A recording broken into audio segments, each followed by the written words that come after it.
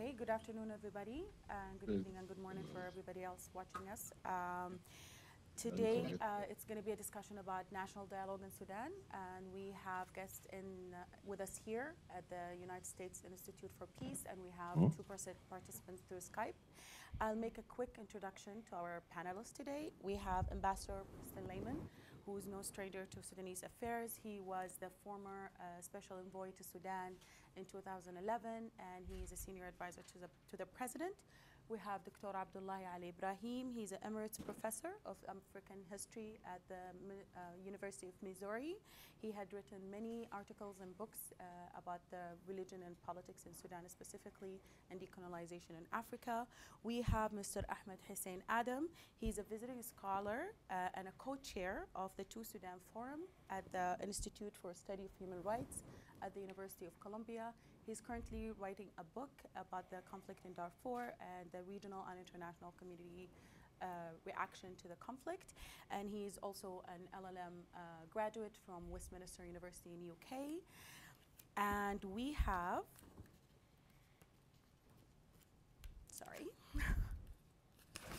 we have Mr. Nasruddin Abdelbari, also a lawyer, graduate of Harvard University with LLM in international law and human rights. He had been a consultant with Open Society Foundation and a senior researcher with Rift Valley Institute. And we have Mr. Majid Jazuli through Skype. He is currently a scholar at Bern University in Germany, and he is a blogger, and he conducts workshops about Sudan and two Sudans actually, and peace building. We have also Mr. Said Al-Khatib through Skype. He is the director of the Center for Strategic Studies. He has been also a member of the presenting the Sudanese government in negotiations before the referendum and with SPLM North. Last but not least, Mr. John Temin. He's the director of the African program. He covers Sudan, South Sudan, and Somalia, including other sub-Saharan countries. His focus is conflict prevention and current conflicts. I will just give a quick notes about how we're going to discuss this topic today. Since we have people here in the room with us, they can just let me know when they want to comment on a point. For those who are with us through Skype, please let the control squad know, and they will whisper in my ear, and then I'll give you a chance. The topic of the discussion is the national dialogue and political arrangements. It's going to be in two parts. The first part is going to be about the national dialogue. Why now? Why important? The type, the mechanism, the strategies, and who's going to participate. And the second part is going to be about the security, about the challenges to the dialogue that include security situation in Sudan, political participation, and strategies of how to conduct the dialogue. And after that, I will give, without any further ado, I will ask Ambassador Lyman to start the proceedings because he needs to leave early to attend the funeral of the second president of the USIP, Sam Lewis. So, Ambassador Lyman, the floor is yours. Thank you very much, and thank all of those who are participating in this dialogue. Let me start by saying that when I was in South Africa in the 1990s, I asked someone very close to President de Klerk, well, how is it that your government embarked upon this transitional process and negotiation with the ANC and all the changes? And he said that it was in the 1980s that the people at the top of the government came together and realized they could keep this up for a long time. They could probably keep up the apartheid system and ruling for another decade, but they knew they couldn't keep it up forever. So the question was, how could they move through a transition that protected them and their people and still took account that the change had to come? And that led them first into secret negotiations with Nelson Mandela, and then unbanning all the opposition parties and into the transition to democracy in South Africa. And of course, in that transition, the people who had been in government and out and who had been, in many ways, the beneficiaries of the system actually came out well. They're doing well in South Africa. That's what democracy does. It allows for everybody to have an opportunity. In Sudan, the government can keep running Sudan as it has for a long time through a system of patronage, political control, use of militias and military, etc. But it can't keep it up forever. And the cost of running Sudan as it is now is very, very great. So the challenge, the question for the government and for everyone else is, how do you make this transformation? How do you take the steps that say, look, we can't keep this up forever. We have to make a major transformation. How do we do it? And the national dialogue, which has been talked about a great deal, is, of course, a means to start that process going. It's going to be complicated. It's going to be difficult. You have to define exactly what is meant by a national dialogue and who participates. And then you have to decide, what is the authority of the dialogue? Is it a rulemaking? Is it a constitution writing? Is it an advisory group? All those issues have to be worked out, and then the process itself. I would just remind people that once the government in South Africa had made those decisions and opened up the process, it still took 4 years before the election in 1994 that finally brought about the end of apartheid and the democratic liberation of South Africa. So this is a long process, but if the government and all the others are truly committed to a process that will lead to transformation, and a transformation that all Sudanese can not only participate but benefit from, then it can happen. And it can happen without more turmoil, without more conflict, and without more suffering by the Sudanese people. Thank you, Ambassador. I think of that point, I would like to move to Dr. Abdullah. You were one of the first people who ever suggested this during the first years of the government. I remember you had something called the creative fatigue, and it was written in Arabic, but I think, how do you think things are similar since 2000? This is like a quarter of a century after writing that. And this is the reason why I'm kind of a little bit pessimistic about the possibility of doing a national dialogue, because you know, we don't want to get into the mistake of seeing dialogue as a good thing and a healthy thing in glamorous terms. In a national dialogue, you are talking, speaking truth to a power, and that makes power irritable. And so we need to be very careful about how to present national dialogue. 25 years ago, I was basing my argument on that all the forces in the country got fatigued. The culture of the Cold War, in which most of the ideas of the parties and things like that were formulated, this culture was falling apart and disintegrating. And so people need to make these revisions. And that was a call.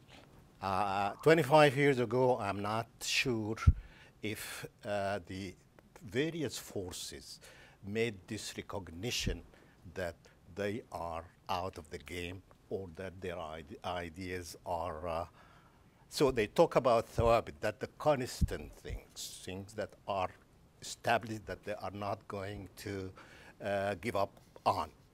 And there is no culture of forgive, forget, and forgive. And that is the, as the ambassador said, it is, you know, that is the kind of the underpinning of the creative dialogue in South Africa. I remember the time when people, like religious people, called ambassadors of Christ. We haven't had that luck so far in Sudan. And I saw people in Sudan making obituaries of Mandela and talking about his forgiveness and his wide perspectives, while they are really following a very narrow path in their own life and in their own practice. So I'm just saying we really need to take national dialogue with a grain of salt. Great, thank you so much. We will go back again to the question of accountability and building trust, because we will come across that. Let's go to Khartoum. Mr. Khatib, do you hear me? Yes, I can. Yes. What do you say about that? What do you Well, just I'll tell heard? you what I'll say. What's that? Yeah, go ahead. Finish your question, please. Yes. No, I just want you to comment on Ambassador Lyman and Dr. Abdullahi's comments. Yeah, I heard a good part of what Ambassador Lyman has said, and that's what I'm going to comment on. My first comment is I would say that the parallels with the South African experience stop at the fact that there was a national dialogue. I don't think that there is any relevance to any other alleged similarities between the situation here and the situation in apartheid South Africa, clearly. And but I take his remarks as hopeful remarks regarding the opportunity that this initiative would avail all Sudanese of. It is indeed, as it has been declared, an inclusive Sudanese process. And the invitation is even out there for even the armed groups, if they show any willingness to give the national dialogue at least a first opportunity to other means that they are claiming to achieve their political goals. That would be enough for their inclusion. I think it's a real opportunity, not just a necessity for our situation here.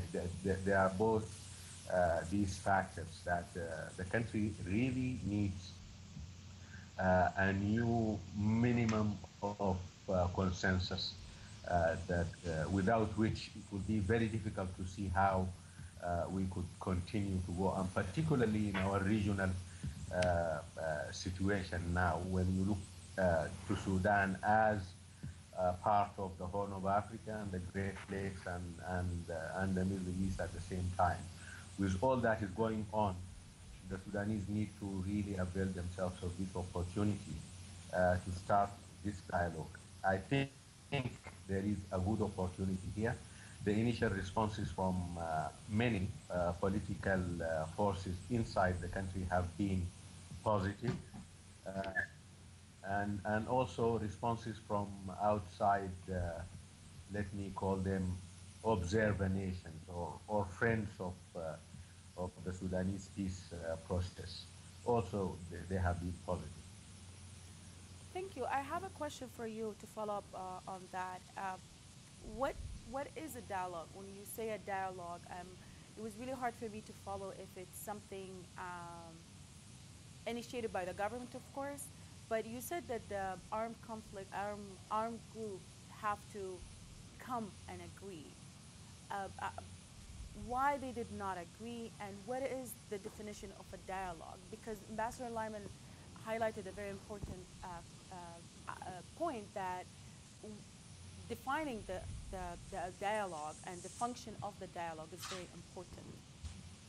What is it that people had agreed to, and what is it that you're offering to the political parties to agree to? All right, the invitation itself to this national dialogue has, by way of just giving the contribution of NCP, has identified the agenda points or major areas, four of these areas. And these are, we need to come to a minimum understanding and agreement in regards to one, peace; two, democratization; three, the eradication or the alleviation of poverty; and four, what we call the Sudanese identity. These four areas are areas where we have been this, talking back and forth to each other since 1956, and we side claiming some sort of final word regarding how to achieve peace and how to maintain it, or regarding the democratic system that we need to adopt and adhere to in Sudan. We feel like these are major areas where most of the points of difference between different political schools of thought are to be found and can be resolved. And the objective is to arrive at a minimum of consensus that would be enshrined in the new constitution. And then the field after that would be open, hopefully, and level for every political school of thought to try and develop the political process towards their own ends. I mean, there are certain things that need to be agreed, and then the political difference after that, in a democratic fashion, should be encouraged. These are the areas that we need to discuss, and the objective is to have all this feed into a constitutional document.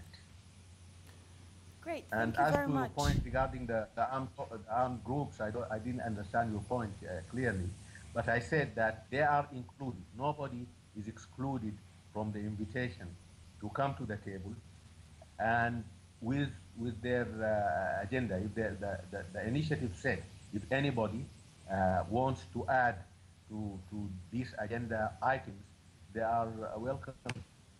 Great. We will go back to the armed group at some point when we discuss the security situation. Any one of our panelists would like to comment? Dr. Ahmed Hussein, please. Yes, I just want to thank the USIP for hosting this timely and important actually meeting on the discussion of our dialogue. And I just would like to say that the crisis of Sudan has reached, very turning point. Either it should be resolved through political and peaceful means, or actually is going to be resolved by military means. So what we need is real transformation. Actually, I prefer the transformations to be through a peaceful means, which actually dialogue can play a tool actually for this kind of transformation. But actually there is no way and there is no time actually, given the situation right now on the ground, that to play games or to buy time or something. So the dialogue has to be all-inclusive, serious, genuine, that can bring all the Sudanese stakeholders together to discuss the outstanding issues that actually led the country to the current situation, even the separation of the South Sudan or something like that. For a long time, actually, Sudanese people, they haven't gathered together to discuss this kind of issue. What went wrong? Why the South Sudan actually separated? Because as we see, the same problems and the same policies that actually led and pushed the South Sudan to separate are existing till now. What we need actually for this kind of dialogue to be as serious and genuine, and to bring the Sudanese people together to discuss, the real issues, the fundamental issues related to the state and religion, issues related to identity, and all this kind of issues. Because the idea is to have a peaceful, democratic transformation in the country. But the government of Sudan, and I refer to a good point that made by Ambassador Lyman, that when he said, referred to the example of South Africa. In South Africa, the apartheid regime at that time, actually, they had the political will. Actually, they took the initiative. They took the first step. And this is actually very important. What we need actually from the government of Sudan also, to have a political will. And to understand that, as I said, there is no any kind of playing tactics or games or to drag the country to another kind of election or something like that. This is very important. But they need to convince the people right now in Darfur, in South Kordofan, and Blue Nile, who are under enormous attacks, who under actually Scorch's campaign. They need to convince them that really this time they need business. They really mean business, and they want this, to be ended peacefully. That is very important, and this actually goes back to the issue of who is going to participate in the dialogue or something like that. But these are the people who are right now suffering a great deal in the ITP camps or refugee camps. You need to convince these people. You need to convince them that the Sudanese state is also their state, and their citizenship will also respect it. This, I think, is very important, and I'm sure, as I said, either to be Sudan, either to be transformed peacefully, and actually prepare the peaceful transformation, democratic transformation of the country, or this work could continue. And as I said, Sudan really at war is with itself. And this is going to be very painful. And actually, Sudanese people, they suffer too much, and they need actually to embark in a national dialogue to discuss genuinely actually the outstanding issues, because we don't want more disintegration. And as I said, if the current situation continues, there will be disintegration in the country, and there will be more actually fragmentation of the country. And as I said, we are going to be like another Somalia or another, one of these countries. But whether this is actually referred to the issue of the ownership itself. I think one of the main things is ownership. We don't want actually the NCP or the ruling party or even the regime to say that we offer this and this. We don't have here donors and recipients. All the Sudanese have to be donors. All the Sudanese actually to have to own the process from the beginning, from the procedural issues, until the substantial issues. In this case, actually, you are going to have a genuine and serious actually process, because as I said, before the government of Sudan said many things about national dialogue, but nothing actually materialized on the ground. So as I said, they need to be a lot of things. They need to take a lot of measures and to give good signals and positive signals to Sudanese people that this time they really mean real business, and they want this actually to be resolved peacefully. Great. Thank you, Mr. Ahmed Hussein. This should also be repeated again in the recommendation when we start to wrap up the first round, because the definition of the dialogue has to be really, really clear. Who's the owner, who gets to do what, and who gets to say what. Because it could be just an advisory function, and this is something maybe we need to discuss also with the challenges, because the government might not give too much if it's not feeling safe. And people are not going to trust a lot if they're not giving what they want. So it's going to be a very a fine line to walk on. Majdi, I want to hear your voice, and if you have any takes on what you have just heard. The debate here. Now, yes. the assumption you're making here is that the political conflict could be resolved by means of a negotiation between elite formations. And this, to me, seems a bit divorced from socioeconomic realities in the country. It is assumed that a national dialogue would bring in the major political parties around the negotiation table. However, as far as I can judge, this would exclude vast swaths of the population who do not find political representation in these political organizations, be they rebel movements or be they the mainstream political parties. Of course, this builds up on Abdullah's thesis that the political order that was born out of Sudan's independence has come to a point of exhaustion. And it is this is a very clear diagnosis, and I would like to underline it. It is exactly this exhaustion that makes them less reasonable representatives of the voices of the people in question. As far as I can judge, the types of conflicts that are now emerging in Darfur, for instance, would be very hard to manage by means of an elite bargain. Consider, for instance, the exit of populations like the communities under the leadership of somebody like Musa Hilal or Mohammed Hamdan Hemeti from southern Rizagat outside the political order proper. They don't even now consider the NCP as a representative.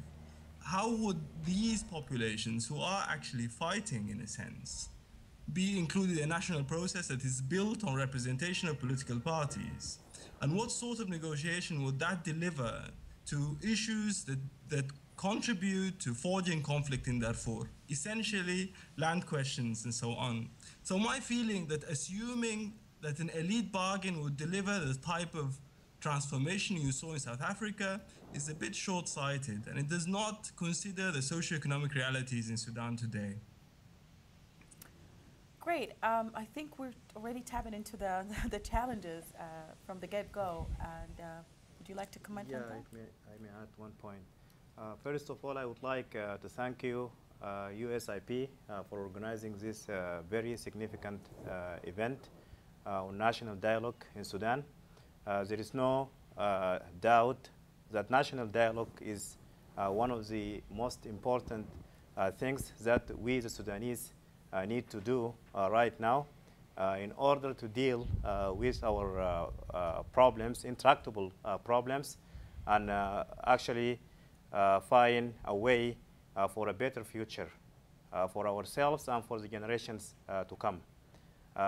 We all agree on that, and I think what we need to discuss actually is not the necessity of this dialogue, not the meaning even of this dialogue, because there is no particular or a specific definition for national dialogue. This can be actually one of the issues that can be discussed at the beginning of the process. But we need to agree, first of all, as Majdi Juzuli mentioned, that the current political organizations do not represent genuinely the Sudanese aspirations and the Sudanese people. That is one thing that we need to actually emphasize, and I would be very glad to hear other perspectives from those who will participate on Skype.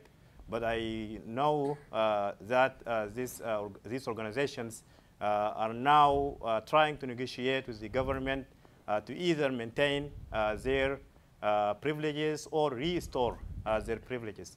The old political club in Sudan can reach any agreement with the government that would secure or guarantee for it what it wants from the government: participation in power, maintenance or restoration of privileges. And that is very important, which means that we need also to discuss not only those who would be participating in this process, but also the principles upon which the whole process would be established actually.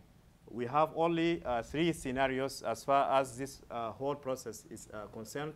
First of all, we could either find maybe a reasonable atmosphere for national dialogue, which means that the government would take very serious decisions to make sure that everyone takes part in the process.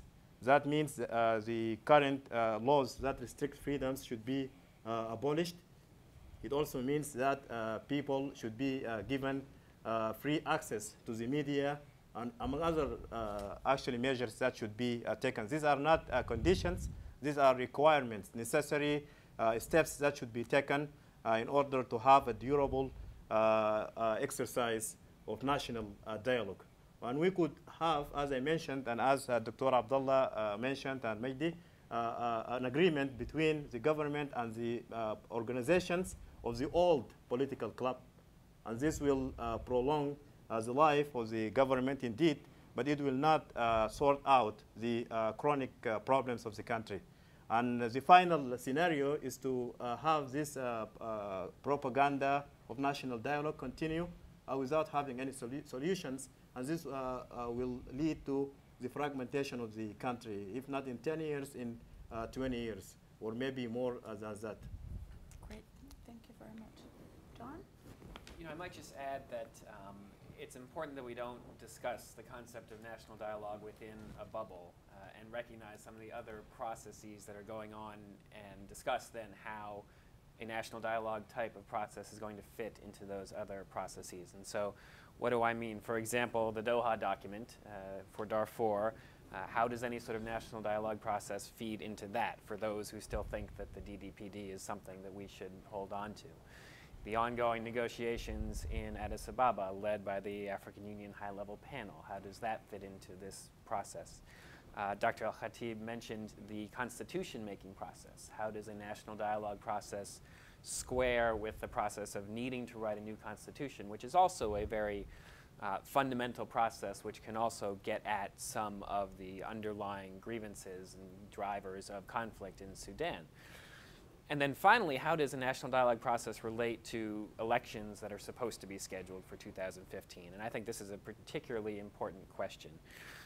What I think we know from other successful national dialogue processes in other places is that they really take time. 2-3 years, maybe more. I've been a bit concerned by some of the discussion I've seen about national dialogue in Sudan saying it will happen in October. it doesn't happen in a month. It probably doesn't happen in a year.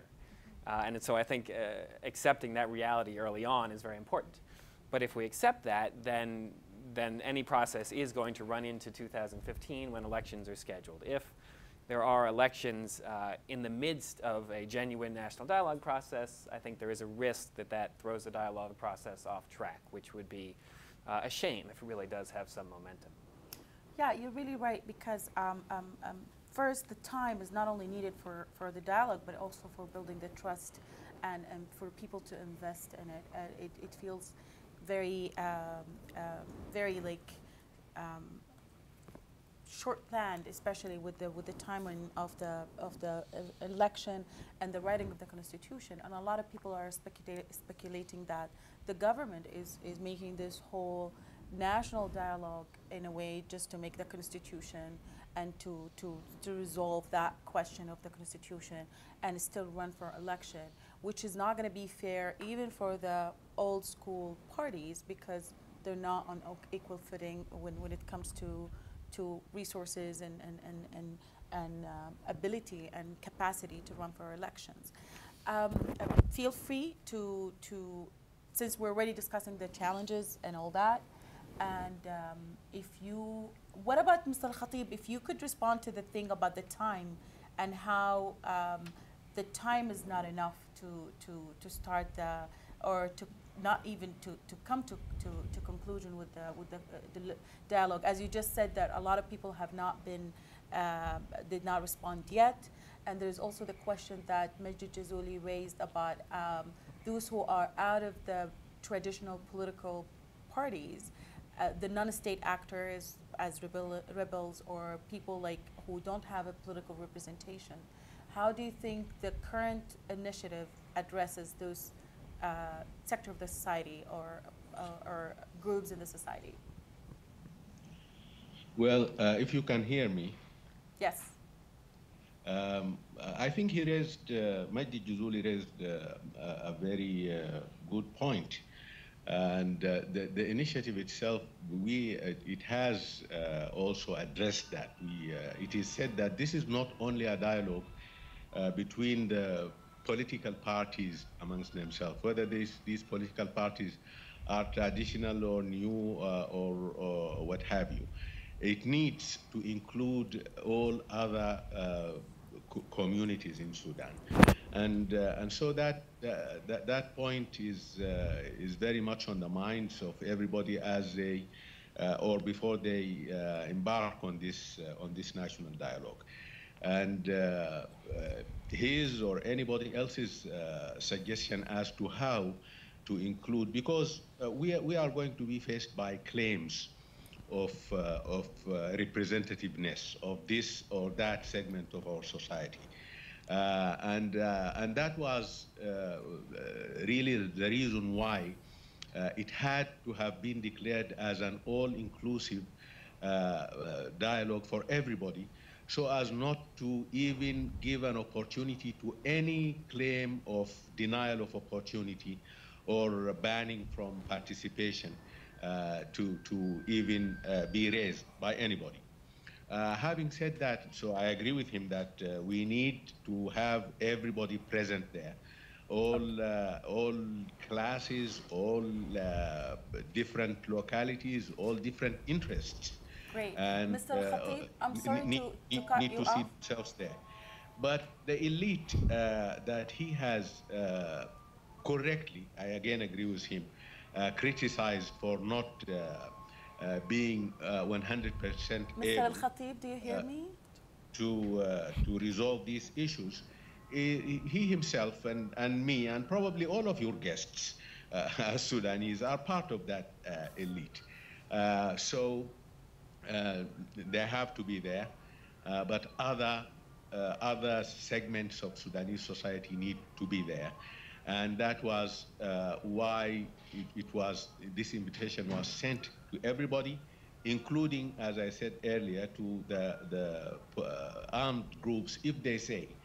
I mean, we are not looking here for something as radical as saying because there is an initiative for national dialogue, hereby renounce resorting to violence for good.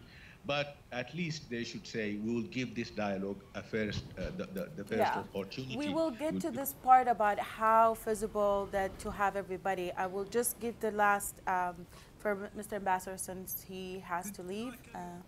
I apologize for that, and to Saeed and others. Look, whenever this kind of thing is raised, and any country has to face this, the first reaction you get is, it's hard. Yeah, it's going to be very hard. But I think to just say you're going to include everybody is also a trap, because if you invite everybody, there's no structure. So one of the first things that has to be done is to think through how you structure it. And that means perhaps a series of different dialogues or sub-dialogues that move to how you get this representation. How do you decide who represents all classes, et cetera? So there's a process here of just defining the whole, that which needs to be done. And it seems to me that one of the first steps is to put this process under a structure other than the government itself. That is, to create a vehicle that can begin to think through this, whether it's a judge or it's a structure that's respected, that begins to consult with people as to how you bring people in.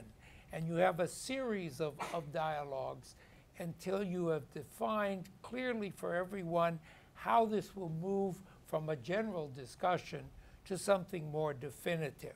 It's going to be difficult, and I agree with John. This is going to take some time.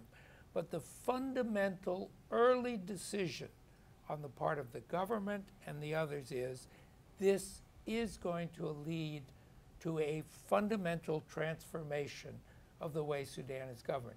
If that isn't the starting point, even though one hasn't defined exactly where that comes out, if that isn't the starting point, then people will get quickly discouraged and it won't go far. I apologize for having to step out, but I hope this dialogue continues, and I think a lot of good ideas have come. Do you want me to unplug you? Sorry, Mr. Al-Khatib, for interrupting you earlier. Say something about what Princeton Lyman just said. We will actually, since the structure of the dialogue has been coming up in the conversation from most of the it's about that as well. Everybody has been talking when this initiative was made and the initial responses. And maybe rightly so, everybody was asking, what is the mechanism? Who is going to be actually seeing to it that the national dialogue actually starts and develops? And the initiative, when it was declared, it said that we, as Sudanese, all of us need to talk about this mechanism. The mechanism is very clearly, it is not the government. The mechanism itself needs to be agreed to by all who are going to be participating in this dialogue. When I say all, of course, I don't mean that you are going to consult every Sudanese about this mechanism. But those who have already responded positively are talking about the mechanism, and I think it's going to be declared, hopefully, very soon. Basically, it is going to be some sort of mechanism that is made up of Sudanese who have no affiliation to any of the political forces that are on the scene right now. Great. I will have to also a presence. Mr. Al-Khatib, I'm sorry to interrupt you again, but because we want to keep the mechanism at a different session so we can easily respond to that. But since we're still off the structure part, I would like to take Dr. Abdullahi, but hold that thought because we're going to go back to it when we start talking about the recommendations. Thank you. Yeah, in terms of structure and how are we going to structure this, we are talking about the entities that are present and active and in practice. Pro, Nasruddin, and Majdi, we are talking, we are talking about forces that are absent, not really in practice. And I mean by that what came to be known later as the civil society. And I'm not talking about civil society in general terms. I'm talking about the specific forces of labor, students, tenants, and the like. And these cannot be represented in this dialogue without a democratic environment, without liquidating certain laws that prevent free elections to trade unions, free elections to students, and tenants formations. This needs to be emphasized because this force was or has been the major force in all political changes. The parties have not been a major force in the major transformations in Sudan, and I'm specifically talking about October Revolution and 1985 revolution. The rebels were assisting factors in this transformation. They never toppled any government up to this moment, although they are the most vocal and the most vigorous today. So if you are talking about a conflict that is culturally and politically and historically ingrained, you need not to miss on these forces. And this puts it on Al-Khatib's court. What are you going to do with these forces in structuring the dialogue? How are you going to stay with what we call the labor movements, laws, trade union laws with al-munsha'a? That is, everybody in, for example, the railway, from the top leaders to the lowest paid, those are all in a trade union, which makes it a farce. What about the students? Now the students are withdrawing completely from politics. These used to be the guys who make, who really do the change by changing the balance of power. We are talking about dialogue without changing the balance of power. That can't happen. The government will always have the upper hand. Today, after the president's talk about dialogue, a guy was killed. Every day we have a newspaper ban, 2, 3, 4 at a time. And the president would go to the police forces and tell them, take all the money you want, which we call the money that is sided on the line for the special uses for these forces. So you cannot, unless you change the balance of power, you are talking about dialogue, you are talking about it being genuine, but you are really working under the shadow of Big Brother. Great. I think we should start making the tally of all the challenges we have. First, we have the problem with the structure, that it's a bit not clear, and it only focuses on political parties and those known power. We have the problem with the time frame, that A, we have a constitution that's going to be invalid, B, we have an election that's too soon, in which it's very hard to have a viable dialogue done before then. And then we have the balance of power of who's who. And I think the balance of power, it's pretty much linked to the problem or the process of building trust. And maybe this is the first step to address is how to build the trust on the part of the government and on the part of the participants, whoever they might be. And maybe also on a sub-challenge we have the representation of others, especially that most of the trade unions and others are pretty much affiliated with the NCP.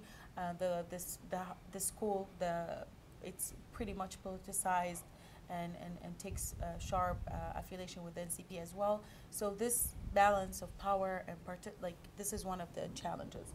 Is there anything else that we've missed? I guess I would like to comment on one idea that came up about the militias.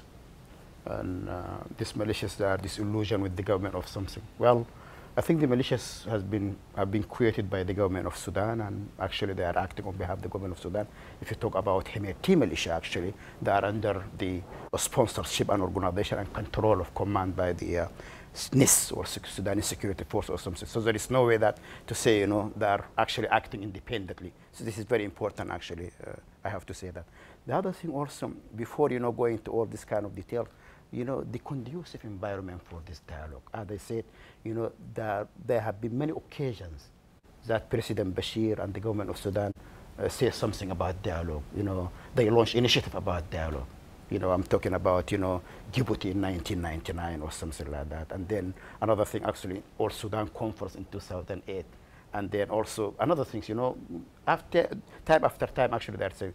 But the question is, are they really serious this time and genuine?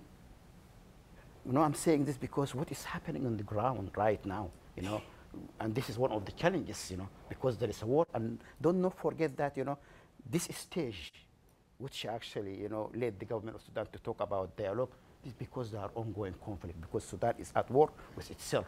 There is a conflict now, genocide in Darfur, in South Kordofan, and Blue Nile. What we are going to do about this kind of thing? This is the government of Sudan. Since al-Bashir launched his speech in January 27, did he did anything that to convince these people and to send them positive signal that actually this time he's different? This time he really, understand and recognize their citizenship? I don't think that the situation on the ground can prove this kind of thing. Because as we see right now, there is a scorched campaign in Darfur, South Kordofan, and Blue Nile. Bashir actually attacked yesterday. The areas, just by Niala also attacked, and in Al-Fashir, ITP camps, and all this kind of thing. So what we need is, to give this kind of signals. They have to refrain from attacking civilian population. They have to refrain from harassing the ITPs. They have to refrain from, attacking and killing, innocent, students who are demonstrating or something like that. All we need, signals, positive signals that these people are really need. Because without conducive environment, there will be no trust can be built. You talk about the trust, and this is one of the challenges. Because there is a huge gap of trust that need to be filled. And I think the onus is on the government of Sudan. They have to take measures. That's why, a lot of people, they are very disappointed of al-Bashir, President Bashir, speech in January 2000, because people expected measures, tangible, kind of, procedures, and points, to convince the people. But people are disappointed because nothing actually came out of that speech until now. What they see is more attacks and more killing and more arrests and more banning us, like Dr. Ibrahim said, to newspapers and all this kind of thing. We really need a creative enabling conditions, if I may say, enabling atmosphere so that can lead the country for all this kind of thing. About the representation, I think all we say this has to be very inclusive. That actually is the time. But we need first to stop the war, to stop the conflict. This is one of the main things, and I think I referred to John, a point about the ongoing processes. There is a process actually in Addis Ababa about SPLM knows about the two areas. Yeah, I want to talk about the ad hoc, this mechanism of, like you mentioned that, you said how you want to have all these ad hoc peace talks or negotiation to fall into that. Is that possible? No, I don't think that you're going to get, some nice, neat package where you can make it all fit together and it's all going to work out perfectly. And, I think we have to emphasize here, we can't wait for perfection on these things in order to move forward. Now, that's not to say that the current situation is amenable to some of what we're talking about here, because I think it probably isn't right now. But this is going to be messy, and there are going to be some processes that probably sort of dissipate and disappear. But I still think that we need to be a lot more clear as to what we really mean when we say national dialogue. And it starts to be a risk of becoming this sort of all-encompassing buzzword that means different things to different people. And if you're trying to reach some sort of consensus on governance of the country and these very fundamental issues, that starts by some sort of consensus on what the process even means. And it still feels like we're a little bit ways off from that. Yes, that's true. Because I want to throw this question again, because obviously what we mean by a dialogue is completely different than what the government means. According to Sayyid al-Khatib, that they have invited everybody to talk, and maybe that's the process, and that's as far as it goes to the government at this point. Maybe the government itself needs some assurance from its own partners at this point. Well, at the other side, there are people who think that dialogue is actually sharing power. That's also my understanding. And to that end, nothing has been delivered. Actually, the environment is not conducive at all to deliver such a thing.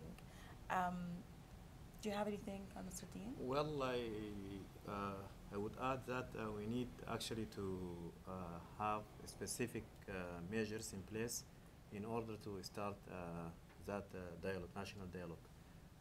Regarding the meaning, I think we should agree or consider agreeing on defining national dialogue as a process. There are different definitions, academic definitions for national dialogue. Some people might think about it as a method. Some people might think about it as a purpose in itself, with no any commitment to reaching agreements on specific issues. But I think in our particular situation, national dialogue should be a process through which we can actually discuss the issues that were actually raised by Dr. Al-Khatib, in particular identity, the identity issues, the issue of transforming the country to democracy. This is very, very important.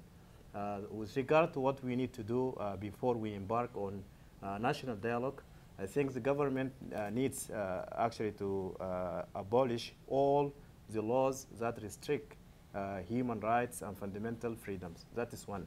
Two, it also needs to limit the power of the national intelligence and security services, which has become an empire actually in Sudan. It can do whatever it wants, assassination of students, actually stopping writers from actually contributing to their newspapers, and so on. Three, we need actually to have a cessation of hostilities between the warring parties in Sudan right now. We might not be able to reach, as we know, an agreement, a peace agreement with different movements that are fighting the government for very legitimate reasons, but we need to have a cessation of hostilities. From the part of the political organizations, I think, and when I say political organizations, again, I don't mean only the political organizations of the old political club. I also mean the new forces, youth, the student organizations that are actually representing a new generation of Sudanese activists and politicians who have their own view and perspectives on how the country actually should be ruled in the future. The main question is the question of governance. So these political organizations need to take the invitation seriously. Not forever, but at least for some time. We will maybe determine 1 year or 6 months that we will take this initiative seriously, and we will wait for the government to take some practical steps towards preparing the atmosphere for actually meaningful debate over the different issues that are actually that need to be addressed. Great, thank you. Mr. Al-Khatib, do you hear me? Yes, I can. Yes, I would like to refer to you about two things. One, the time of question, especially with all these issues that are at hand, like conflicts on Blue Nile, Kurdistan, Darfur. You have an economic issue also deteriorating in Sudan. You have a lot of challenges facing the government. Maybe they might be the reason for the government to rush this process of the national dialogue, but don't you think that doing that before 2015 it's too early for the process to bear fruit? And the second question, I think it's more important than the first one, is to what extent the government is actually considering crossing, reaching across the aisle to people to build that trust, not only saying that we send the invitation, you come according to our terms while everything status quo does not change. Like especially all these news about students being killed and the aggression starting again over and over again in Darfur, and like the freedom of expression and all that. To what extent is the government actually considering making the environment conducive for trust building and more invitational than just inviting people to come? All right. You see that the quality of sound at my end here is really not that good, but I think your first question regards the time available, the timing or the time available for the discussion in this dialogue. And the second one, as I understood it, is, some sort of a conducive environment based on the premises that the environment right now is not really conducive for a free dialogue. Have I Yes. understood your questions correctly? Pretty much. Yes, you're correct. One is about the time, 2015, and the other one is about the conducive environment and Right. human rights situation in Sudan. Right. I think the gravity of what we are getting ourselves into as a country makes time really a very important issue. So while I understand the point of people who say, are we going to be able to discuss all of these very serious issues very thoroughly in the time that is available to us now before the elections? And between those who think that there's no time to really waste anymore. We have seen the process of Somalia when they were perpetually meeting to discuss such issues in Kenya for years and years. This needs, we need to really calibrate that so that we do not do injustice to very important issues by not giving enough time, and at the same time knowing the nature of our people and our really great love for analyzing things to death and beyond. We need also to be careful not to have this as an open-ended sort of, that will defeat the purpose of this national dialogue. It is based on the fact that we have very serious challenges, and at the same time we have opportunities, and that these opportunities are not going to stay there waiting for us until we finish splitting all hairs and doing all kinds of in-depth analyses. Okay, I have a question for you of that. When you say that there's no time for this, I do understand, like, especially given all the challenges the government is facing. But at this point, are you, like, because the elections, there's also a constitution that's going to be invalid. And don't you think for the process of making a more genuine constitutional reforms and rewriting that, don't you think that the political environment should be not like now? And for that political environment to improve, to produce a constitution that is going to be a permanent constitution, don't you think that the political parties and political players should have enough time to prepare themselves?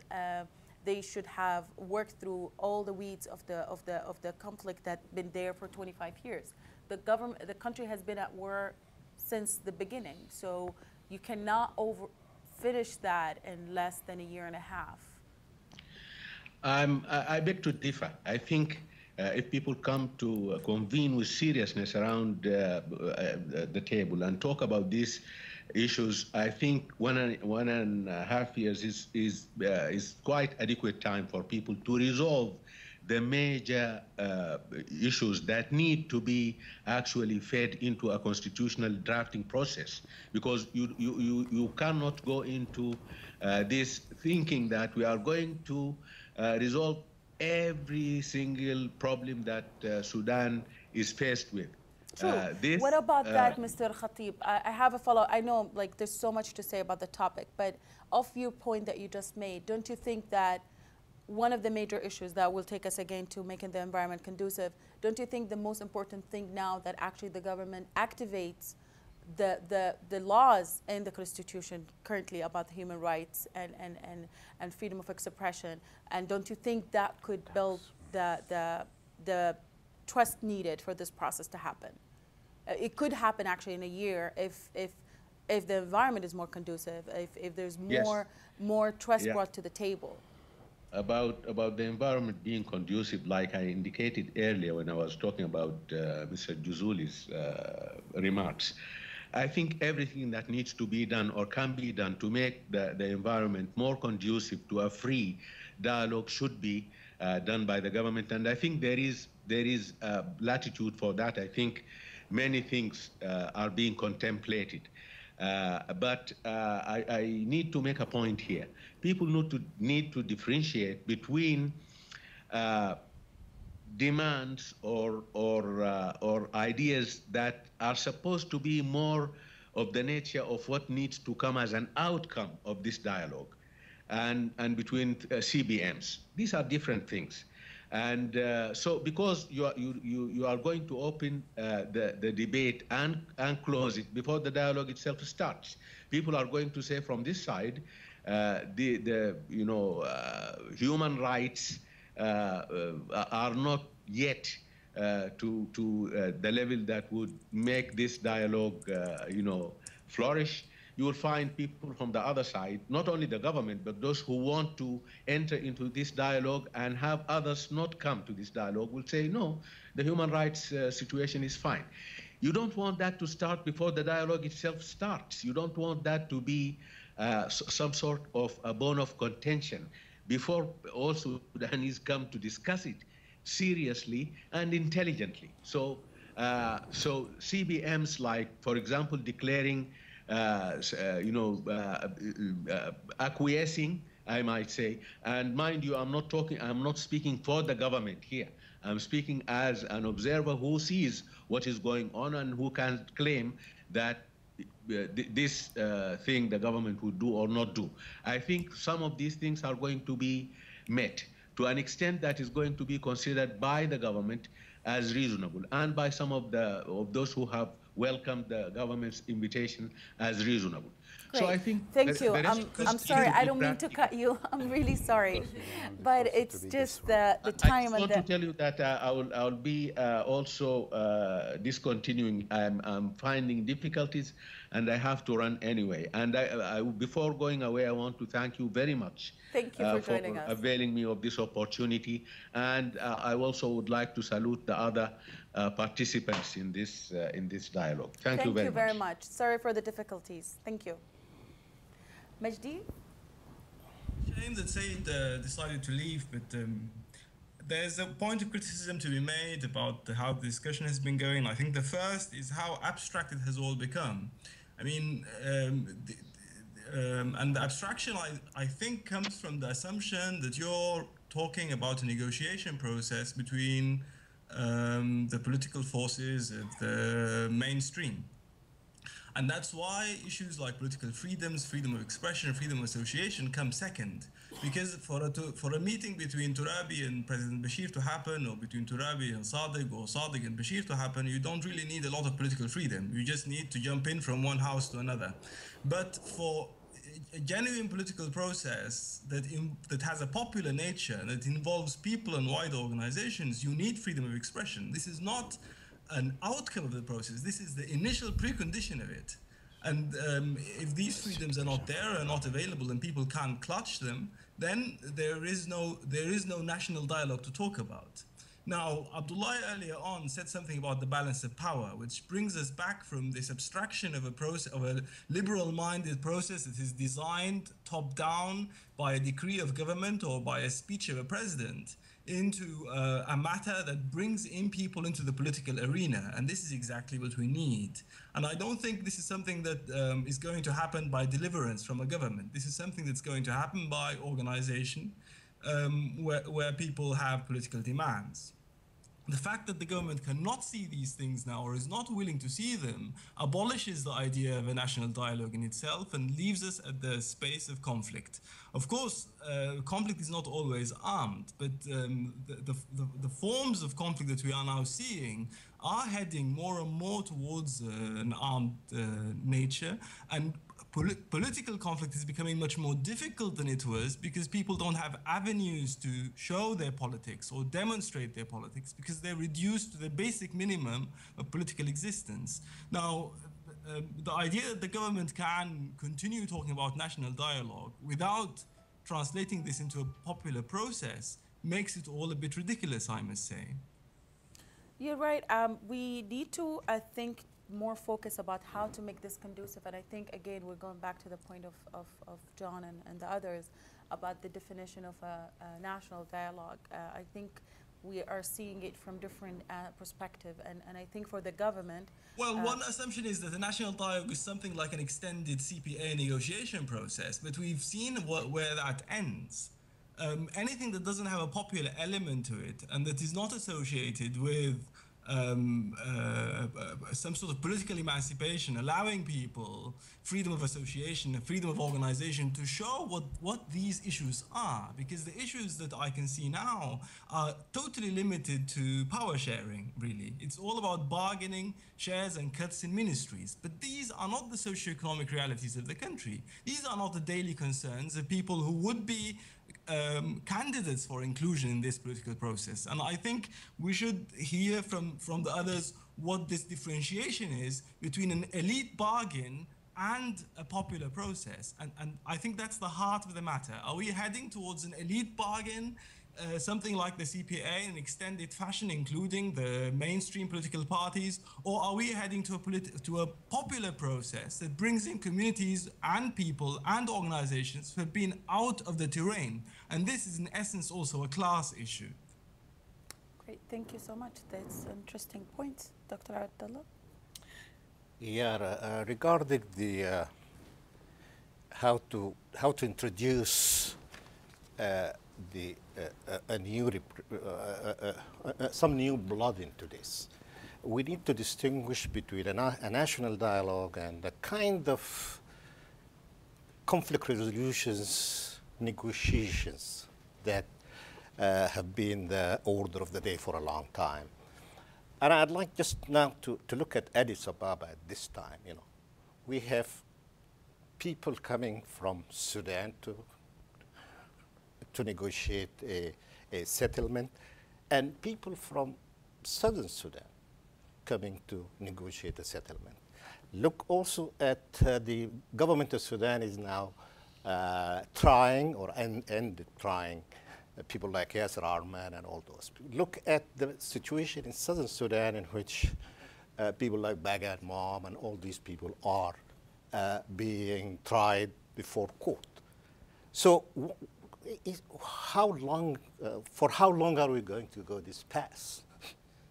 We need to despair at one point of time and look at other things. So that we seem to have come to the end of this road. And although we, as John said, we need to keep the fruits of this road, Doha and all those things. And many Sudanese are frustrated because some American diplomats were talking about the Doha has expired or ended or something like that. But we need to keep all these things, and we turn to a kind of a national dialogue in the term that we are trying to define. And most importantly, because the kind of dialogue, the kind of negotiations taking place now in Addis Ababa and in other places have been designed, conceived as what you call it, putting out fires. for a long time, the guy who seems to attract the attention of the government and the international community is a rebel with a gun. And this is the reason why the civil society kind of fell through the cracks. And in the rare moment they remember this civil society, they are talking about capacities and things like that, and picking here and picking there. So we need to understand why we have this kind of stalemate. Things like emblematic now in Addis Ababa. These are enduring conflicts. And enduring conflicts is about society, about politics, about culture ingrained in this. And the international community have been all the time trying to put out fires without really looking at the civil society. Although, as I said, the civil society in Sudan is robust, is vigorous, and it has been tried as a force of change. And people are now trying to say, okay, why don't you have an Arab Spring? Like this is a must. Or like no, this we will have it in our own terms. Yeah. Yeah. I guess. Yes. Okay, go ahead. Yeah, go ahead. First of all, I very much agree with the point that the international community has a tendency to focus a lot on the firefighting and the crisis of the day without simultaneously being able to focus on the longer-term change. But I want to go back to Majdi's point about how to make this a popular process and not an elite process, because I think that really is at the crux of the issue. And I think there's a lot of open questions about if and how that's possible. I think that raises a real question about the role of the international community in any sort of national dialogue process. And when I say international community, I'm not really talking about the West or the US. I'm talking more about Africa and the sort of closer international community. But is there a way for Africa to help to carve out the space needed for national dialogue? If you look back at some of the consultations that happened in Darfur prior to the AU report on Darfur, President Mbeki's report, they did pretty extensive consultations around Darfur. There were some flaws, and some others can probably pick up on that, but they were also consultations unlike any others that have happened, at least in the recent peacemaking process, in terms of, from my understanding, participation and some frank dialogue happening. So is that somewhat of a model that can be used throughout the country in order to have the kind of grassroots popular consultations that need to feed into some sort of a larger process? I don't know the answer to that, but I think we need to start looking at those concrete ideas as to how to create the space that we all, I think, agree is needed in order for a genuine process to unfold. Okay, thank you, John. I have a question that also falls between what John just said and Amjad and Majdi. It's like, to what extent people actually going to feel safe to say what they want? And again, that takes us to the conducive environment. To what extent people who are not affiliated with any one of the political parties, who are not part of any civil society, just like individuals, and to what extent they are safe to say what they want, what is the mechanism of TUGAG, how they want it to be. And there's so many questions also about the transitional justice and how it's going to be part of the national dialogue. This is also comes up a lot in the conversation. Would you? I just want to say that, you know, the nature of the regime is different from the nature of the regimes in, you know, during Nimeri time or during Abu time in 1964 or something like that. Because now we have, you know, hundreds of militias. So the entire country is very, very armed. So it's very difficult, you know, to say that, you know, this is just without political will from the government is going to be ended just peacefully or something like that. So let's remind ourselves with that one. And also the current struggle, armed struggle actually, whether in Darfur or South Kordofan and Blue Nile, has, you know, legitimate kind of ground. Because, you know, this is because of the failure of the post-colonial state and the failure of the elite you can say them the fathers of the independence or those who actually associated with them or something. They failed actually to build a state that to be inclusive with inclusive citizenship. That's why all this kind of problems also, are happening right now, and there is a military struggle or something.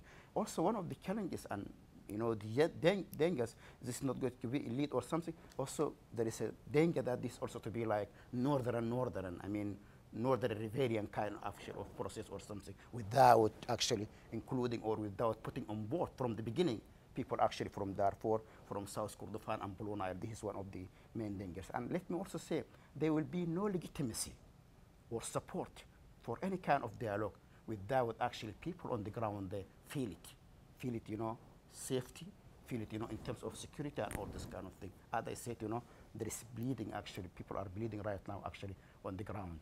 And I think we have actually to consider this, in a proper way. Freedom of expression, I think one of the demands, very, very important, but also actually the safety of the people on the ground, I think also one of the yeah, important it's pretty much, it says it all. If about the role about the international community. And I think the role of the international community, I think, is very important because, as I said, we just mentioned that. But what do you think about the point that John raised that a regional force actually has been more closer to the situation and had more consultation and could help more with the popular part of the... Because we already actually tested the regional organization. I remember very well in 2004 we met with Said Janet. He was the director of Peace and Security Council of the African Union. At that time he said Darfur was a test case for the African Union. And they said that they would succeed actually in this test case. But actually the role of the African Union is complete failure. In terms of even in security, in terms of security, in peace, or in terms of political, process and all this kind of thing. From what I see is right now, I'm very proud to be African. I actually support the African Union, but with the current leadership of the African Union and current capacity, I think they cannot actually be able to facilitate this kind of national dialogue. What we need is actually, multi, organization, from different kind of international community, the United States and others, especially also Security Council and some European countries, African countries, they have become form some sort of forum. Maybe you can call it Friends of Sudan or something like that, to facilitate, bringing the people together. Because the current mistrust is going to be very difficult, for the Sudanese actually to come together, actually. And I know that this is Sudanese process and has to be Sudanese process, but we need facilitators. But the African Union cannot facilitate this in any way. But my last answer also is, this shouldn't be dictated by the NCP. This should be owned by the Sudanese stakeholders. We will come back to the structure part, and that's very interesting. John, maybe you wouldn't want to respond after we go to Majdi. Majdi, you have something to say? I'd like to comment on the African Union process in that forum. I think, as John rightly said, it was one of the most successful processes that the AU in Sudan ever organized. The problem was it never came to fruition. What the final outcome of it, apart from the report, was very little. But the way in which it was done, the scope, the length, the participation was magnanimous. One must say that. And I think it might not be exactly the model to follow, but it's definitely the type of engagement you need. On the other hand, you'd probably require levels of organization from the communities involved to bring in themselves and their own forms of organization, their own agency, and not this dictate by a government or by the United Nations Security Council, as much as I care, or even by the African Union. There is a level of agency that has to be kept to the people involved and not immediately delivered to a mediator or a supervisor or a facilitator. And this type of agency was to a degree visible in the AU process when Thabo Mbeki was playing it out before he turned into other issues, when his focus was Darfur. It was pretty interesting. And the types of issues that came out brought us away from this prison of thinking around power sharing all the time and who has guns and who doesn't. It allowed people who don't have guns to make their voice heard, because it's not restricted to the warring parties. The idea that political problems and social problems, economic problems in Sudan are limited to the warring parties is a false one. And it only creates more warring parties. It invites more people into the battlefield. but it does not reduce the capacity for violence when you only focus on these players. The one big advantage of the AU process in Darfur was exactly this. It allowed other people who do not have arms to play in the field, to be involved, to have a voice and to organize. But it's not only about having a voice, it's also about organizing political forms, novel political forms that would contribute to a wider process. And in that regard, Sudan is not a blank slate. I mean, there is a long tradition of indigenous political organization in the country.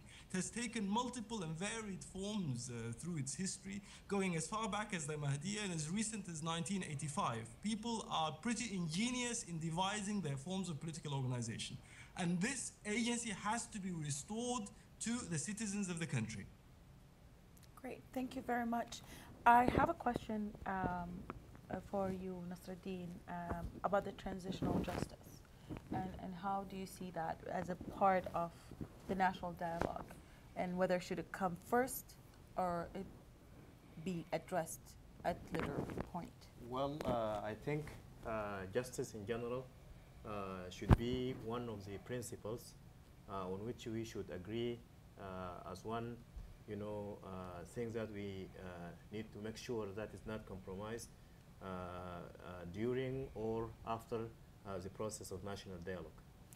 This means that we should make sure that every body who committed or commits human rights violations or fundamental freedoms should be held responsible through domestic or international justice mechanisms.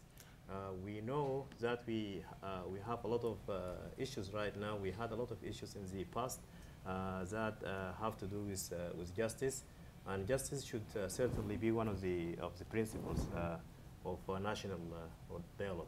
What about the big elephant in the room, the ICC, and how are we going to deal with that? Well, I think we should also make sure that we don't compromise this issue. Justice is very necessary for any durable peace in Sudan. It is necessary for stability. And that is one issue that we should actually emphasize while we are talking about this national dialogue process.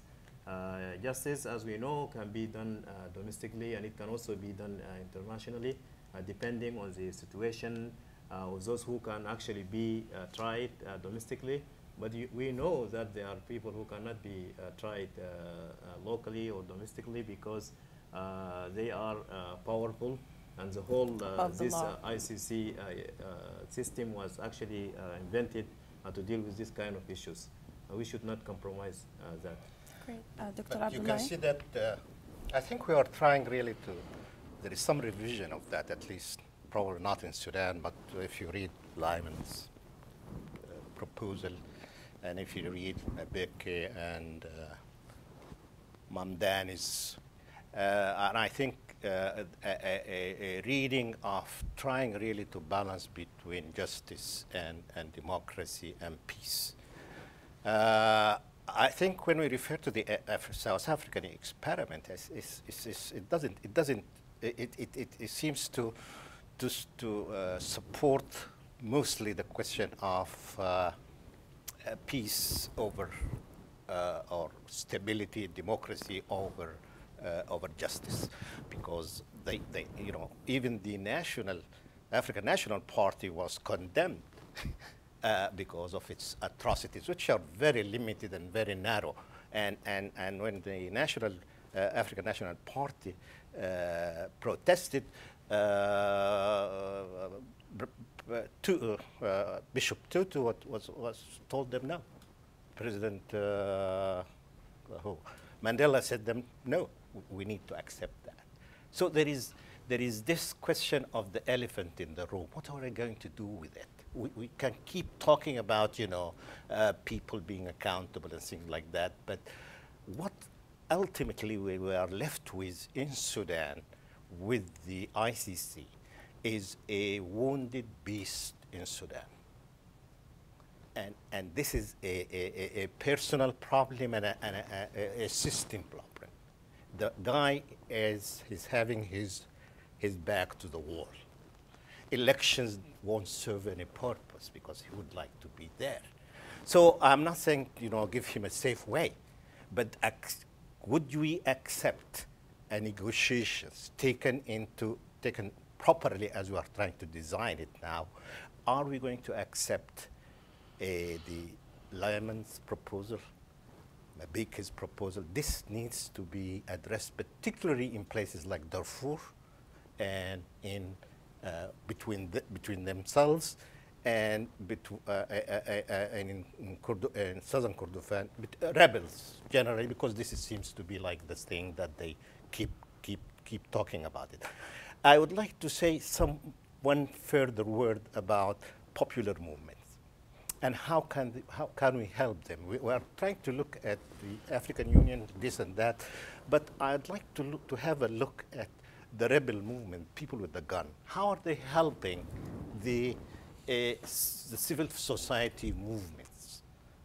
Look at the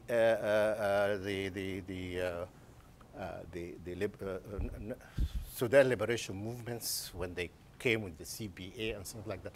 They never paid any attention to the question of democracy within Khartoum and within the north and in the totality of the country.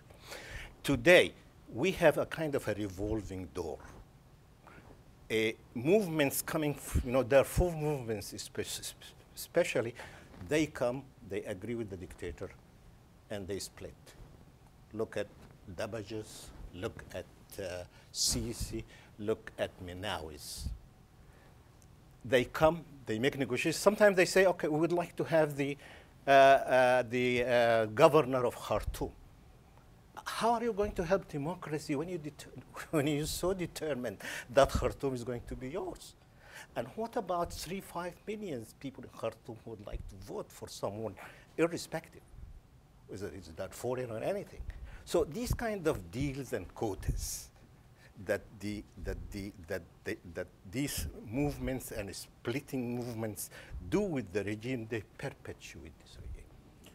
And so they need to think about how they are going to conjoin the cause for democracy and genuine democracy and how to pursue their military tactics. Comment on this, please. Yeah, go ahead. First of all, about the issue of justice and the ICC. Actually, there were crimes even before the ICC come into being, in Sudan. There is no question about that. And the ICC actually came just after 2007 or something, and the conflict has been since 2003 or something. But in Sudan, we have, to know this. We are not in a post-conflict situation, and we are not in a post-genocide actually situation. And still, the political leadership of the country still is a state of denial and deception, because right now they are denying that, there have been crimes or something, and the crimes are going on. As we speak, actually, the crimes are, continuing actually on the ground. So the issue of justice, I think, is very, very important issue and cannot be compromised. And I think when you want to talk about the issue of justice, also you need to bring the victims and survivors. And all we are talking about here about the international crimes. We are talking about genocide, war crimes, and crimes against humanity. And all this kind of crimes is international jurisdiction, so there is no amnesty or any kind of immunity actually regarding them. I have different, kind of opinions, Ambika and the others, and I think should I apply to them because they are talking about those who committed crime because of political violence or something shouldn't be tried or something, and I think that's wrong. I think it's not going to be in Sudan. So in Sudan right now, if you need actually to have a stability and peaceful that actually recognized by the others and put all the people actually on the ground on this peace process, you need actually to recognize the issue of justice and to embrace justice. About this incremental political processes, I myself, I don't agree, with this kind of, processes. You need some sort of comprehensive, kind of process. But actually, the approach of the regime itself, the regime seems to be very tempted for this kind of incremental, because they don't want to discuss all the issues together, and even the regional community and in the international community. So that the thing. But what I say is there is legitimate kind of, concern right now, whether in Darfur, South Kordofan, or Bologna need to be, to be recognized and to be embraced. And right now, I guess I want to tell you that the Sudanese society is so divided. You know, if you talk about people in Khartoum or other places or something, we need actually some sort of racial reconciliation. We need, you know, social healing. This is very important. But right now, if you say that, you know, we don't accept the people of Darfur or the marginalized or their armed struggle or something, well, you know, this didn't come, you know, out of blue or something. This is because of the failure of the Sudanese state, which was so centralized and actually confined to very small minority of the people or something. We need, you know, inclusive state. That's what we have to discuss on the national dialogue. National dialogue that a process should bring together all the stakeholders to discuss the fundamental issues that actually led to the failure of the Sudanese state, post-colonial Sudanese state. Issue of identity should be discussed. The issue of state and religion should be discussed. The issue of, you know, structural change of the country, which is to transform the entire country to a new country that embraces all its citizens. These are the issues which should be discussed. This shouldn't be about elite. This shouldn't be about political, you know, parties or something. It should be all-inclusive, serious kind of dialogue and a process to bring the people together. But first, we need also to address the issue of war and peace.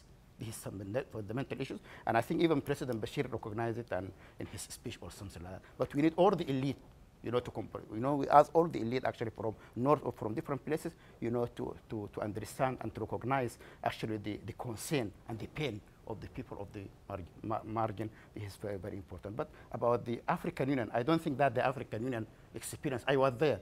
The African Union experience, whether in Darfur, in different places, actually was not a success at all.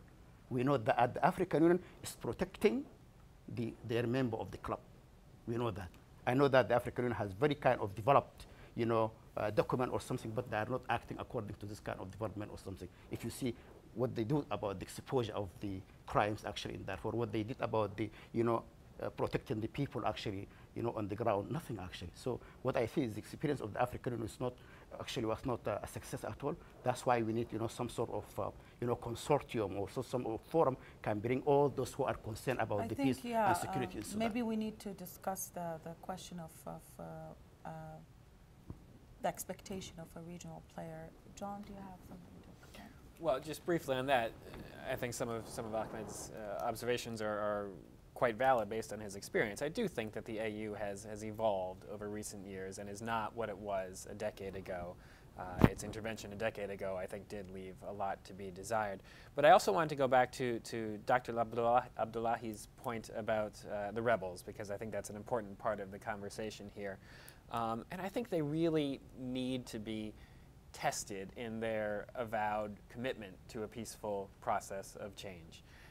They say at every turn that we prefer a peaceful process, we'll continue the fighting, but we prefer a peaceful process. Well, I think we, the internationals and Sudanese, need to hold them to that, need to see how committed they are to that rhetoric.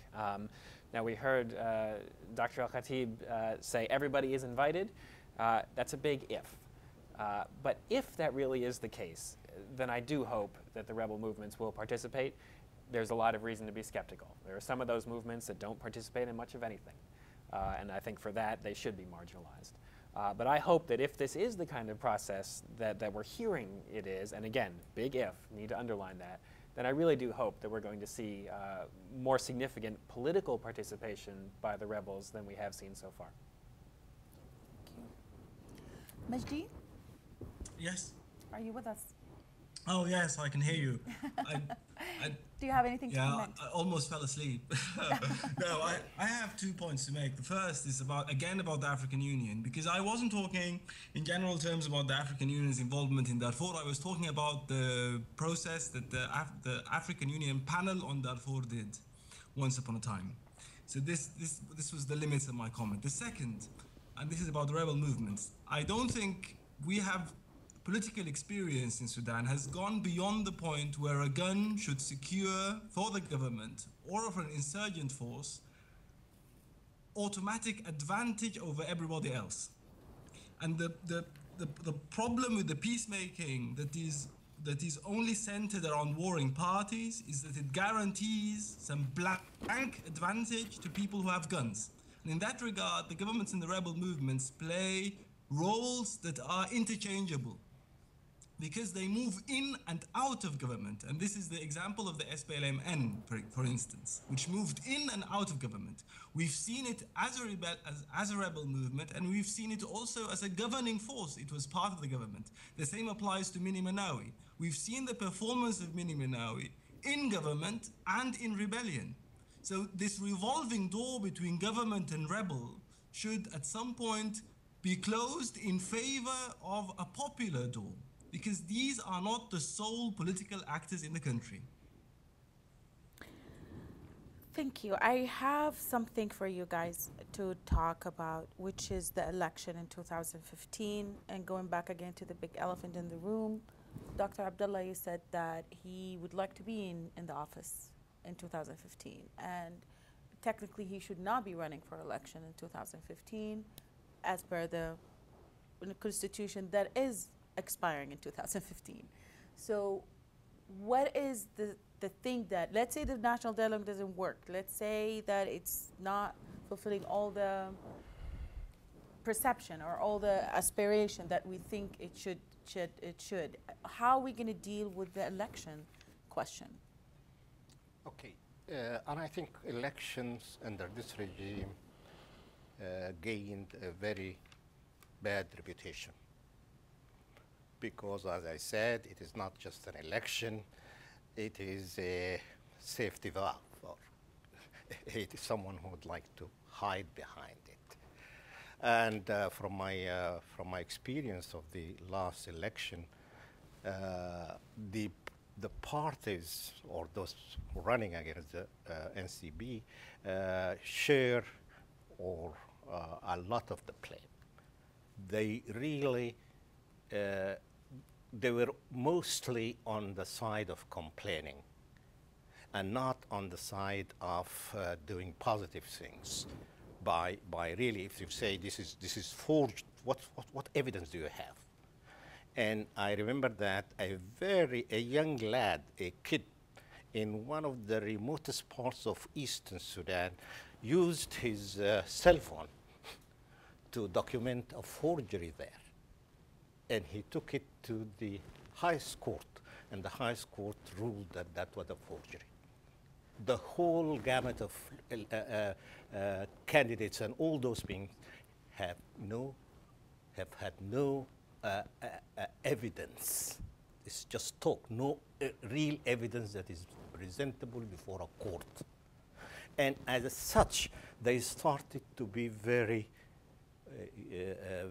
phobic about elections.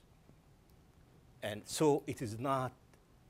It's not a possibility now. It is not a venue. People are talking about boycotting it if it is not like if the government does not dismantle itself. So the government is not going to dismantle itself. They are going to run if there is a kind of transitionary government or something like that. So it is going to create. It is not the kind of thing that you know, elections, supposedly elections are cure all ills in all societies, but not in Sudan with the specific conditions we have. So we really need to think of an alternative way of doing it, or postponing it at a time when you say confidence is being built or something like that. Well, from what we understood, that the government is not willing to postpone it, and because they need it. Not because there is any wisdom in that. They need elections fast to give this guy and their party another buying time. What about the Constitution? What is the political, the legal framework for that if the Constitution expires in 2015? Could I add a question to for you, both of you? What is the problem with the Constitution that we have? I heard a very expert lawyer say, why don't we work on what we have? Well, that is a very good question. And I think having a constitution that is owned by the people is an important thing in any national dialogue. The current constitution is one of the best constitutions in Africa in terms of defining the Sudanese state. In terms of human rights, fundamental human rights, there are some issues that should be added actually, but it is one of the best constitutions when it comes to its Bill of Rights as well. Maybe we need to think about the form of government in the current constitution. It speaks about a system of government that is not clearly a federal system of government. And at the same time, it is a decentralized system of government, but it doesn't speak about federalism properly. So maybe we need to maintain some parts of the constitution, especially when it comes to the definition of the Sudanese state. It recognizes that Sudan is a multi-ethnic, multi-religious state, a multicultural state, and this is good. Maybe we need, especially when it comes to this part, to add that maybe some Sudanese languages should be recognized as official or national languages. That is one thing. Do you think that this can be dealt with maybe in the first part of the constitution, or in the part that deals with fundamental freedoms and rights? Do you think the question of the constitution can be done independent from the dialogue, or it should be part of the dialogue? Because I feel like it has its own urgency. A proper national dialogue process should have committees or commissions, technical committees that should be tasked with dealing with certain issues, certain problems, and I think there should be a committee that should draft or revise the current constitution so that it could include issues that are not actually addressed properly by the constitution, especially when it comes to the form of government.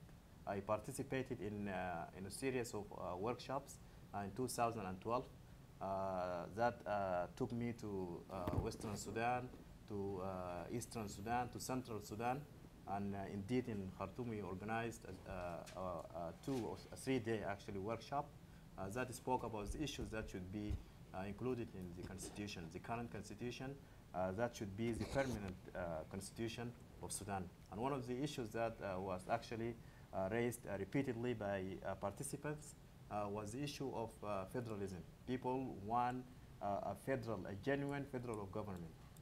This will partially address the issue of governance in Sudan. Okay, thank you. John, I have a question for you. Do you think it's necessary for President Bashir to step down for these reforms to be viable? I think you asked the wrong panelists.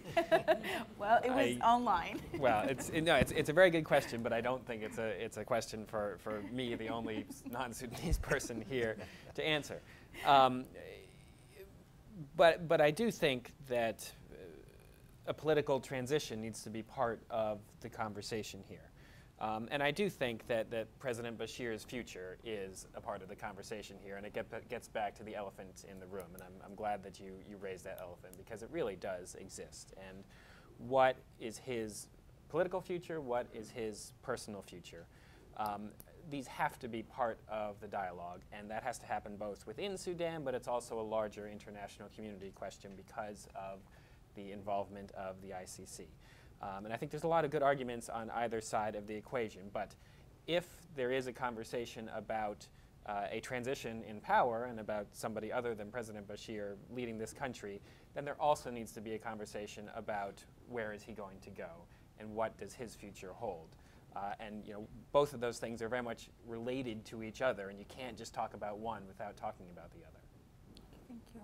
Anyone has a take on that? The issue on the Constitution, I think, expired already in July 2011. That there is no question. So it's not going to expire in 2015 because it was drafted and came into force actually in January 2005, and I think expired with the separation or independence of South Sudan. This is very important information. But about the issue of elections, I think election also should be part of the national dialogue, because from what I see is the national dialogue actually should produce some sort of interim or transitional kind of mechanism, including maybe transitional government, a transitional government of main task force.